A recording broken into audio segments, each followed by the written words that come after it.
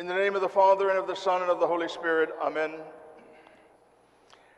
The gospel reading that we heard this morning from the book of St. Luke, and I just mentioned that we will be celebrating his name's day, his feast day on this coming Wednesday. But the gospel reading that we heard this morning from his book is a very familiar one. It is a story about the good seeds and the bad seeds. And Jesus seems to be saying to us in this passage that actually some people are not meant for the life of faithfulness to God. And he says this because in addition to the good seeds, there are bad seeds. In other words, good people as well as bad people. And while Jesus tells us that our faith is available to everybody, unfortunately, not everybody is a good candidate for faith. Not everybody is a believer.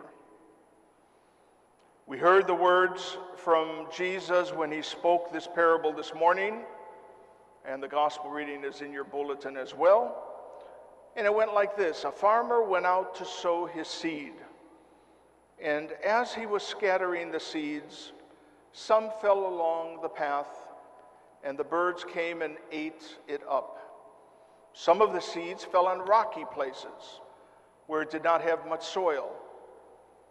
It sprang up quickly, but when the sun came out, the plants were scorched, and they withered because they had no root. Other seeds fell among the thorns, and the thorns choked out the emerging plants. But finally, some of the seeds fell on good soil where it produced a crop, 100-fold. And Jesus ended this morning's gospel message with these words: "He who has ears to hear, let him hear." Now, we've all heard this gospel reading countless times, over and over and over again, I'm sure. But do we understand the context of what Jesus is saying to us? Certainly he's making an analogy here. He's talking about seeds, but he's not talking about seeds. He's talking about people. Just as there are good seeds, and there are good seeds and bad seeds, there are good people and bad people. And Jesus is telling us that just as the seeds, there were 4 different ways that happened to these seeds. He's telling us that there are 4 basic responses to the gospel and how people respond to the seeds. The first is, I don't get it. In other words, it doesn't sink in. The second is, I got it, but it's not for me. The third is, I got it, I want it, but I'm too busy now. And the last is, I got it, I want it, and thank God for it. The gospel reading this morning gives us the opportunity to examine our own lives. And for the next few moments, to see just exactly which category we fit into. Let's begin with, I don't get it. You may recall a man by the name of Alan Bean, who was the commander of the Apollo 13 and was the 4th astronaut to ever walk on the moon. A friend asked him about the spiritual side of a ride through space. And the friend commented that some astronauts say that they felt, as they were flying through space, that they felt the presence of God. And the friend asked this astronaut, he said, was that a common experience? And Alan Bean was quiet for a moment, and then he replied, some did and some did not. Because deep space is no different from here in that regard. We always find what we expect to find. And Alan Bean was so right about that. Because we do find what we expect or we want to find. Some people never find God. primarily because they never look for God. They are satisfied with their lives just the way they are, or they are so unhappy with their lives that they don't see any hope. So why bother to look for him? Regardless, the thought of God rarely crosses their mind. And they don't understand, or they just don't get this religion business. And they let the opportunity to welcome God into their lives slip right on by. And this is like the first seeds that Jesus was talking about this morning. What about the second category of seeds that Jesus spoke about? Other people respond, yeah, I got it, but that's not for me. I tried it, I don't like it, so therefore I discard it. These are the people who have been exposed to the gospel. They think they understand the gospel in their own way of thinking, but consciously choose to go off in another direction.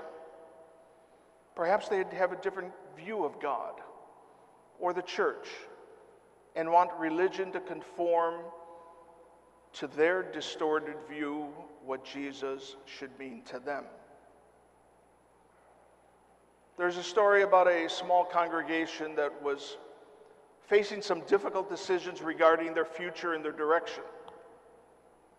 Its denomination was moving in a new direction, and the members of the church were apprehensive about what those changes might mean for them. And so the pastor of this church said, let's pray about it. And let's meet once a week and seek God's direction. But to the pastor's dismay and his disappointment, what happened? Only one person showed up at that first initial meeting for the prayer meeting. And that was the president of the parish council. He may have felt obligated to be there. And they said, Pastor, we don't want to pray about it. We already know what we think about these new developments, and if we pray, there's a chance that God might change our minds. Sound familiar to some of us? Oftentimes we sit on committees, and the same people comprise those committees, and the result is the same: stagnancy. I don't believe I've heard a better description of this. It's the I got it, but it's not for me mentality. We have our own definition of religion, and we want to change the church. And I don't think that people Jesus described as rocky soil are necessarily people who are outside the church. Because anytime we resist God's will, anytime that we purposely work to destroy the moral and sacred mission and undermine the church, we fall into that same category. It's amazing how often that we know what we ought to do or ought not to do, but we still do not act accordingly. And that's the second response to the gospel for the second seeds. I got it, but it's not for me. I don't want any part of it. And the third response that we heard in the gospel reading, the third seeds, I got it, I want it, but I'm too busy right now. Here is the category that many of us reside. As Orthodox Christians, we basically are good people. We truly are. We do believe in the good news of Christ. We think we do treasure our faith. But our commitment to Christ is not to get into the middle, but to stay on the peripheral, to stay on the edge. Like when someone who's afraid of the water stays at the edge of the pool and just dips his or her toe into the water. We have many priorities in our life, and our faith is but only one of those priorities, and in some instances, actually stands in the way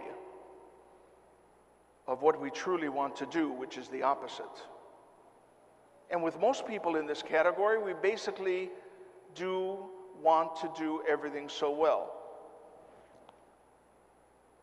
Because these people want to provide for our families and excel in our work.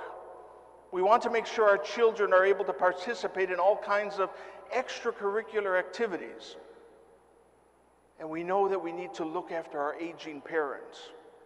And soon we find the list suddenly becomes so long, so overwhelming, and then along comes this thing called religion.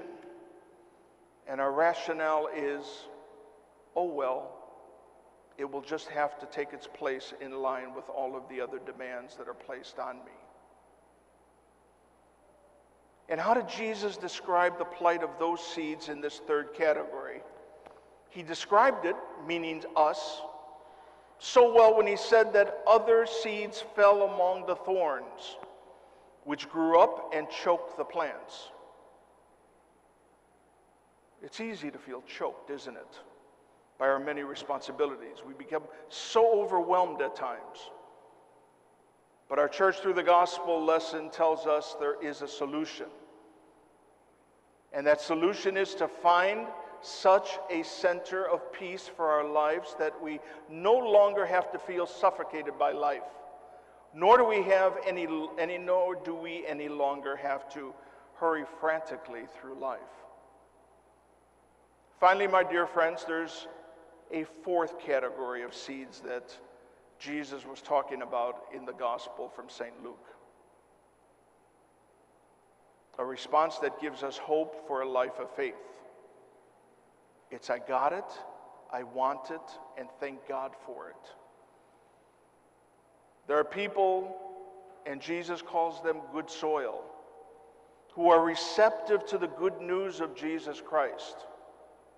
They understand that faith is not meant to be an add-on, not an I'll follow my faith as long as I agree with it, and it does according to what I expect of it. It is not a burden you carry in addition to other burdens. When we open ourselves to Jesus Christ and say to him, all I am, all I have, and all I hope to be, I give to you. It takes the me out of it, and it places the emphasis on where it belongs, at the feet of Christ. We then discover a sudden lifting of all of our burdens and place them, as I said, before the feet of our Lord. And then we can restructure our priorities according to our faith commitment. So my brothers and sisters, yes, this is a very famous gospel reading that we've all heard, I'm sure, hundreds of times. This morning's gospel lesson gives us 4 responses to the life of faith. The seeds that fell on the path and were devoured by the birds. The response is, I don't get it. The seeds that fell on rocky ground with poor soil, the response by us is, I got it, but it certainly isn't something that I want. It's not for me. And the third set of seeds that fell among the thorns, the response by many of us is, I got it, I want it, but I'm just too busy now to deal with it. And then finally, our Lord tells us about the fourth group of seeds. The good seeds that fell among the good and fertile soil.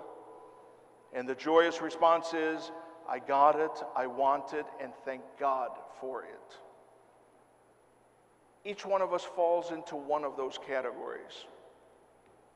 And we could fool ourselves into thinking we belong in one category when we know down deep that we probably belong in another. But God knows all. God sees all. And you are the real fool to think otherwise. Only one of these responses, however, will bring us life everlasting and truly define us as followers and stewards of our Lord. remember how our Lord ended this morning's gospel reading. He who has ears, let him hear. Amen.